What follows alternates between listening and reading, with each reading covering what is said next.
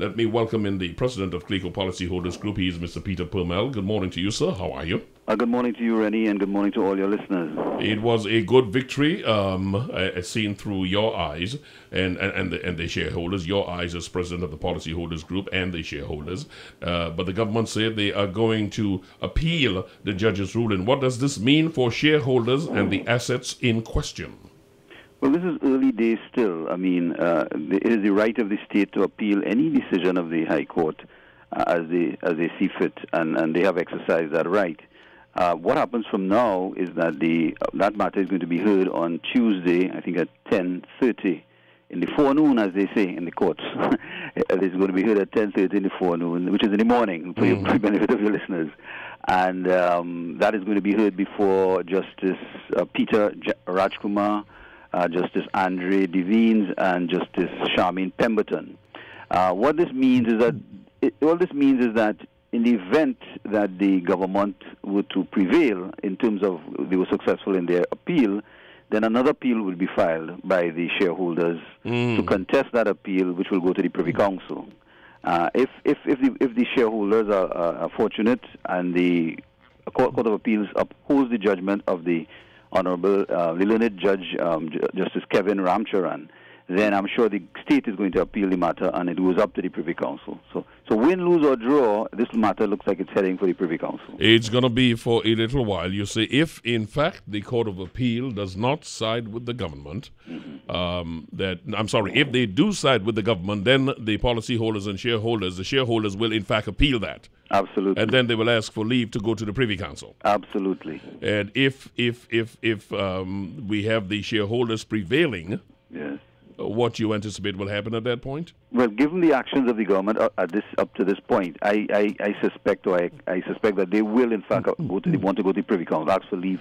This is going to be a long time. While this is going on, Peter Permell, yes, what happens with the assets? It's status quo. It is status quo during this period. Am I correct? Right, sure. But just before I get to that, as you know, there's a meeting also carded for that same day, Tuesday at 3:30 p.m. in the afternoon, and that is the shareholders meeting, which was requisitioned by the shareholders, and the board has agreed to hold that meeting. That meeting is scheduled for 3:30. Now, what that meeting is the resolution that is supposed to be part of that meeting is to elect 2 additional directors to the board of CL Financial, which means that the balance of power will change. These 2 directors are going to replace government. No, not replace. They're going to be an addition to the existing. So the 4 government directors will remain there. Remember, you have to remember, there's a board of 7 directors.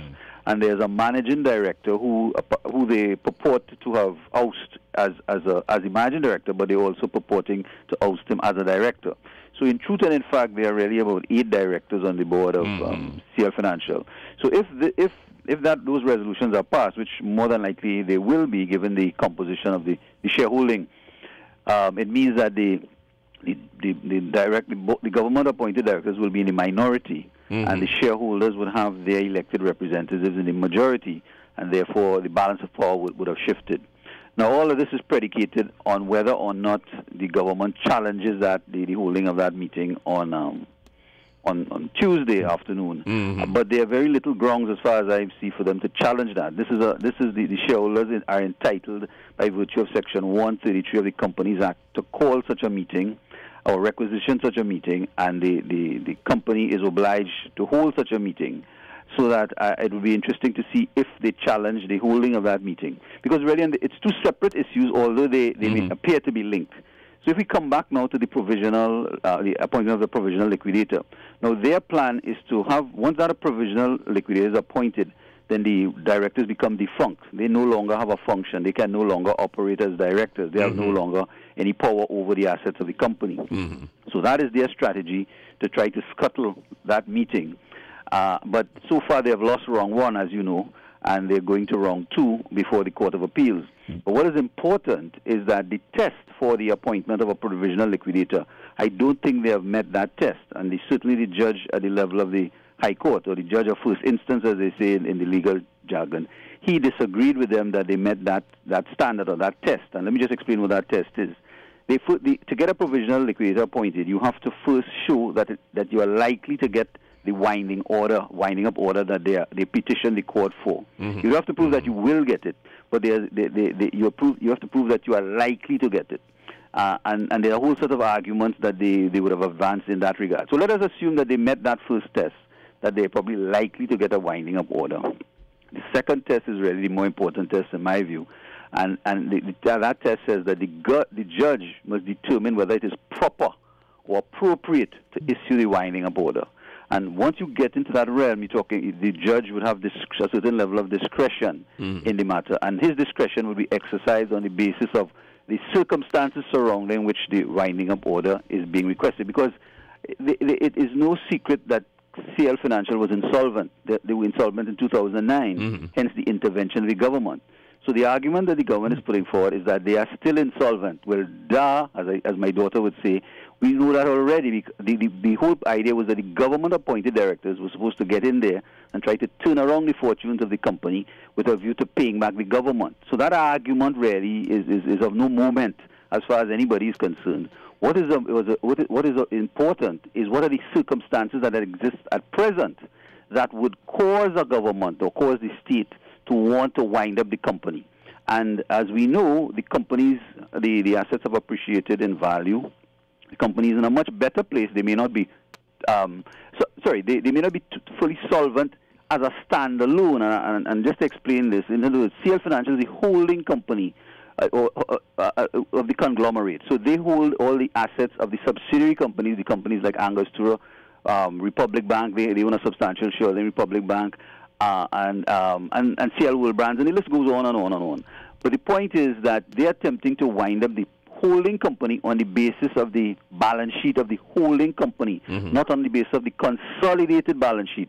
But they are coming to the court to talk about the consolidated debts of the company. So the debts of CLICO are being thrown in there, debts of CIB, the debts of, I think Angostura is owed money too. So they are comparing apples with oranges. They're saying, you owe us X amount of dollars, but we only want to consider Y amount of assets in determining your solvency. We will wait. Peter Permell, who is my guest, the president of the CLICO Policyholders Group, we'll wait for the court to decide on that. That is the view. I mean, that is your view. The government has a contrary view. One of the areas that is contrary here that I think is on my breakfast table here this morning, my brunch table, is the question of conflict of interest. Should there be any concern about the conflict of interest with John Jerome being one of the senior counsels on the CL Financial issue? I mean, it has been reported that he would have been privy to all government information with respect to the intervention into CL Financial, and in his capacity as Attorney General at the time, he would have instructed that legal action be commenced against CL Financial. That is the chairman. He would have instructed that action be taken against the chairman, Lawrence Dupree, on behalf of the state. Make clear to us the principles of conflict of interest, and I'm talking about the conflict of interest of Mr. Jerome. Right, his name is John Jeremy, not Jeremy. I'm sorry. He's senior counsel, and he's acting for one group of shareholders, and I think the public may not be aware of that level of detail. The persons who are before the court are two groups of shareholders. One group which has Dalco Trust, which is the trust that Mr. Dupree is associated with, and that group of shareholders is being represented by Mr. Ramesh Lawrence Murad, senior counsel. And the other group comprises the other shareholders other than the government, because the government owns 14% of CL Financial. So they are not part of any of those two groups. But all the other shareholders other than the Dalco Trust and Mr. Dupree, the shares that he holds in his own right and so on, that group is the one that is represented by Mr. John Jeremy. Now, in terms of conflict of interest, clearly, from where I sit, I don't see a conflict of interest, because it's not like as if he's representing Mr. Dupree or the Dupree Trust, or the Dalco Trust.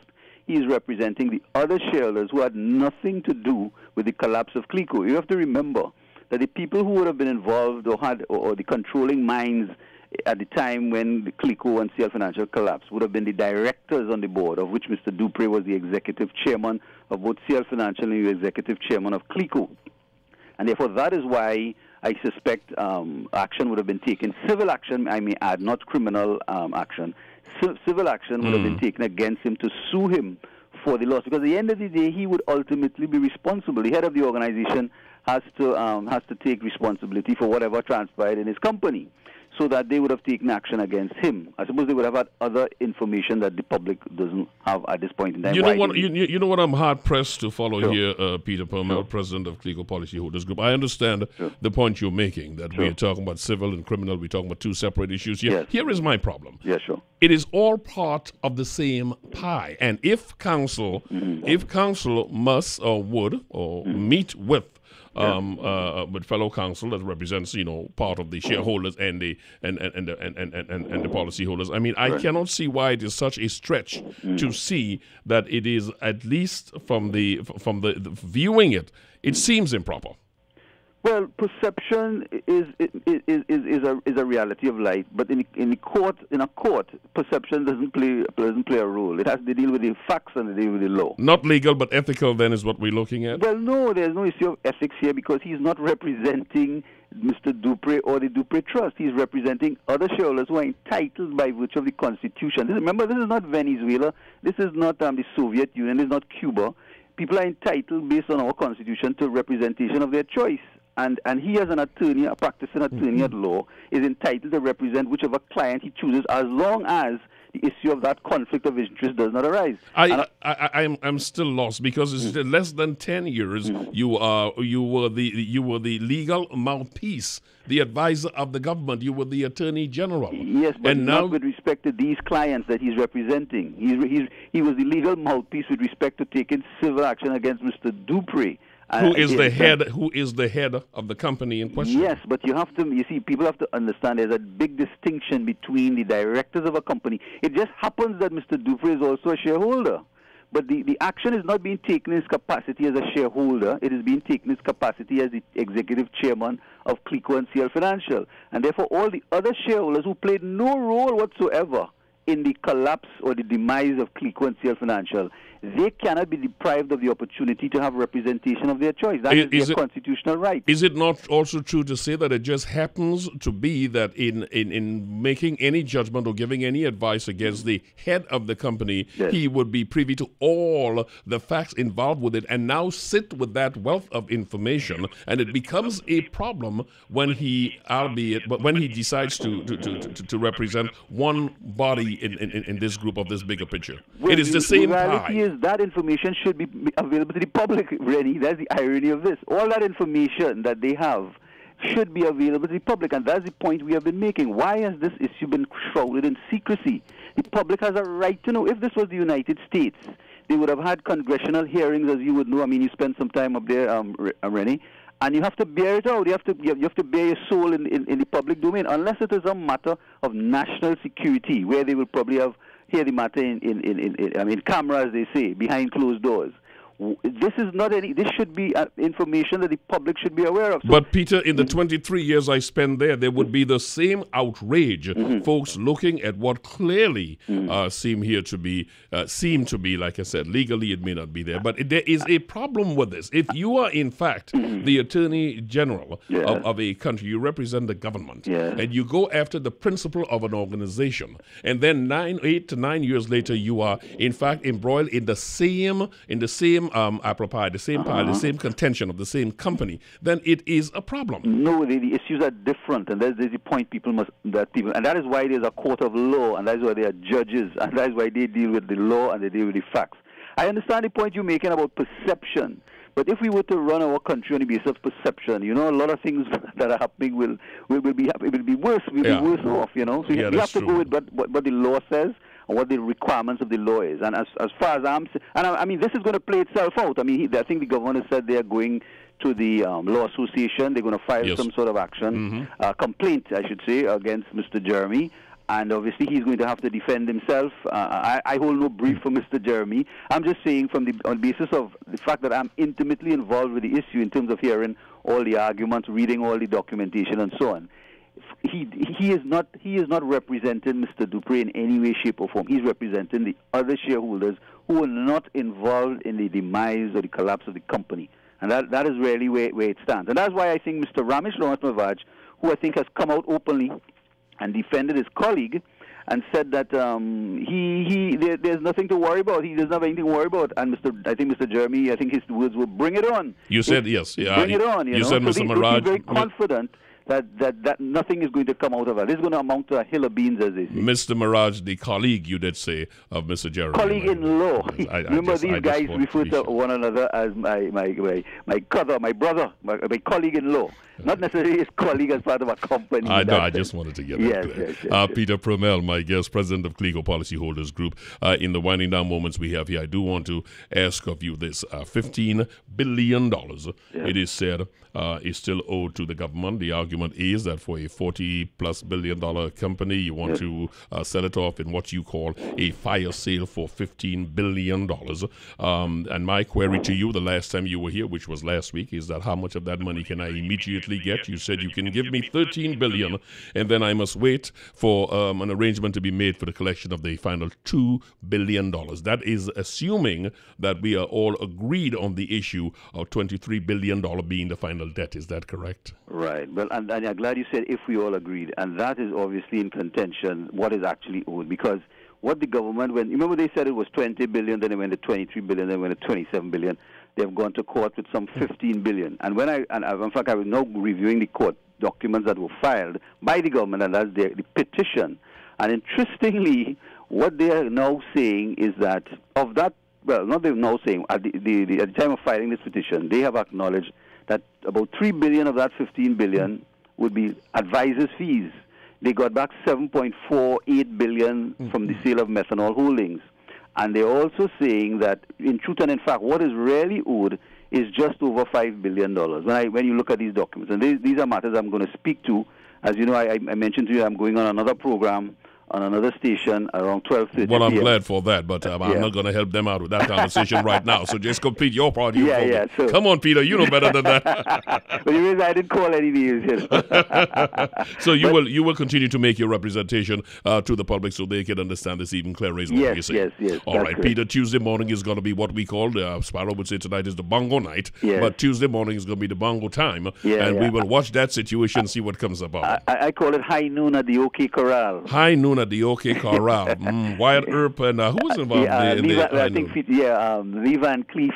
You're looking at the movie version, yes. The movie interpretation. I think it was Wyatt Earp and somebody else. Okay, we shall see, and I'm not too sure I want to use high noon as a good example in this Trinidad and Tobago climate this day. But thank you very much, Peter. You have yourself a wonderful day. Have a great day now. Thank you so very much.